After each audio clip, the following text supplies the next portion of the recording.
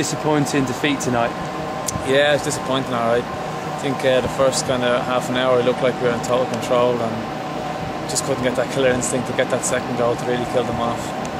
But it was an overall good performance, wasn't it, really? Well, that's what the gaffer has said in there and the coach have said in there, that overall it is a good performance. We've worked really hard, and even shaking the gaffer's hands coming off, he said to a couple of us, I think he's deserved the win there today. So, I mean, we can't feel too down about ourselves, but we need to crack on now to Saturday, and it's a big 3 points for us.